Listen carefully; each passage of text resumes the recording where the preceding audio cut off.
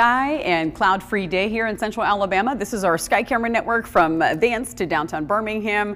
We are looking good. Now, it's still pretty chilly outside though. 48 degrees the current temperature. We're going to stay in those 40s for most of your day. 41 in Coleman, 41 Gadsden, upper 30s. So jacket weather for sure, running any errands. It feels pretty much just like the air temperature, given the winds are starting to die down just a bit. A little cooler in northern sections of the state.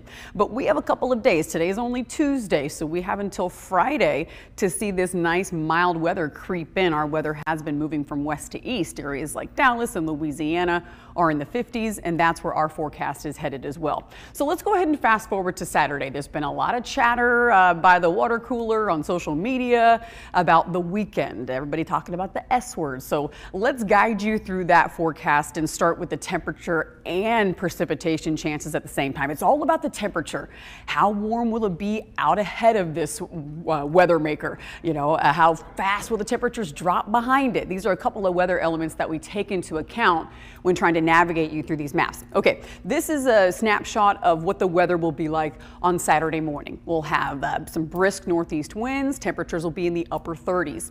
Then we move forward in time. Our temperatures will move close to the 50s, low 50s into Saturday afternoon. We'll still have a little bit more cloud cover moving in, but we'll get into the low 50s on Saturday afternoon. Saturday night, a cold rain begins. Looking like a little bit of that rain may briefly mix in with some snowflakes as that cold air filters in right behind it. 1 o'clock in the morning on Sunday is when we expect this to occur, when some of that cold air starts to filter in. Now, given the temperatures will be above freezing widespread when the rain begins, but one thing I'll be watching for sure is just how cold we get before that rain starts, because freezing rain may be an issue for elevated surfaces. Just want to throw that out there. So any bridges and overpasses in your neighborhood, watch out for those on Sunday morning, because by 7 a.m. on Sunday morning, we'll be looking at temperatures certainly diving down into the teens and 20s, but Sunday looks a little tricky there for Atlanta and maybe even in Athens. So I would really watch out if you have any plans towards the Atlanta airport towards the end of the weekend, just a FYI.